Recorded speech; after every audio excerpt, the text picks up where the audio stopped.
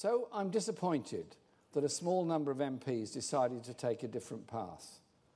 We've developed our policies in the party over the past few years. They are discussed frequently with parliamentary colleagues, through select committees, through interest groups within the party, and we're making huge progress.